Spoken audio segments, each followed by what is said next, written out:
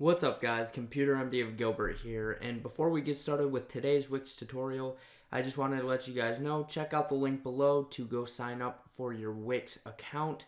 It is my affiliate link. I'll be honest with you guys, because I know sometimes YouTubers don't really want to tell you that, but I'll be the first to tell you. My affiliate link is down below, so if you guys are looking to go sign up for Wix or have not already, please go do that with my link down below. I really appreciate that. Now let's get into today's tutorial. So I'm going to show you how to add an event and send invitations to an event and get a guest list and RSVP all with Wix. So we're going to go up here to the app market. Then we're going to type in Wix and you'll see Wix Events. It's an app by Wix. You'll click that. Then you'll click add to site. You'll see this will pop up right here. You'll obviously drag this to whatever page you need to drag it to, and that's that. But then we need to obviously set an event. So we're going to go into settings. Once we get into settings, you could choose, we'll get into this in a second, but you could choose the layout. You could see side by side, which is that style, the compact style, which is that. You choose the alignment of your text, wherever you want that to be. You choose the settings of it, so the time, location. You could choose whether to show the event name, what is the event name, a countdown.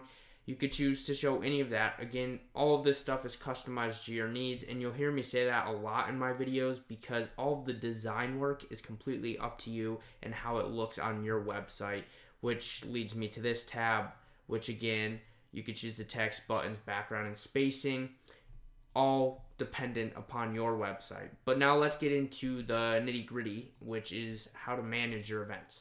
So you'll go into here to manage event, and then you'll see it's a nice user interface. You'll see right here, event details. So this is how you create an event. You would give it a name, give it the date, time, usually depending on whether your event's local and all of your web traffic is local, you're going to want to put your time zone. You could add an end time, although it's not required. If it's at a location, you're obviously going to want to put the venue or address right there.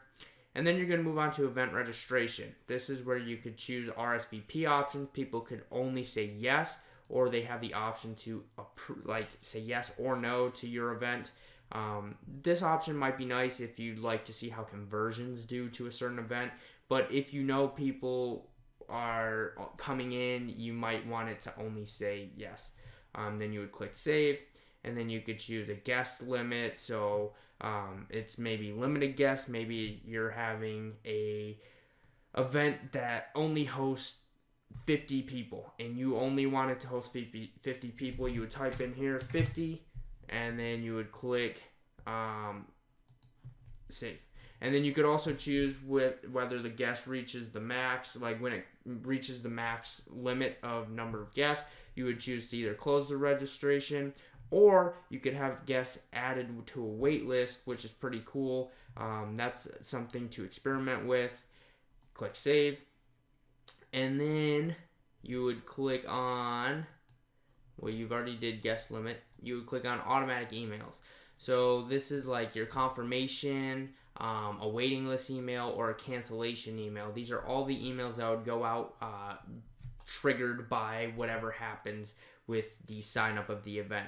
If they sign up, they'll get a confirmation email. If they're put on a waiting list, they'll get the waiting list email. If they cancel or the event's canceled, they would get a cancellation email. And you could customize all of these, choose exactly how you want them to look and go, and then you would simply click save. Again, customized to your needs. And then you see invitations. After you create your event, you would simply create invitations. Same with guest lists. You have to create your event, and then you could see your guest list right there. So Wix Events is actually a really cool, sharp-looking app design that you could really utilize, especially if you're like a business and you're trying to get customers into your event or new prospects into your event. I definitely recommend giving this app a shot. Again, this is Wix Events. So if this video helped you guys out, please drop me a like down below. It's much appreciated. Subscribe to me here on Computer MD of Gilbert for some more awesome Wix content, and I really also appreciate the subscription. And if you guys have any questions, comments, concerns, anything with Wix or this video, please let me know down below. And finally, do not forget to go ahead and sign up for Wix.com using the link below. I'd really appreciate it, and you guys would make my day. No, you'd make my week.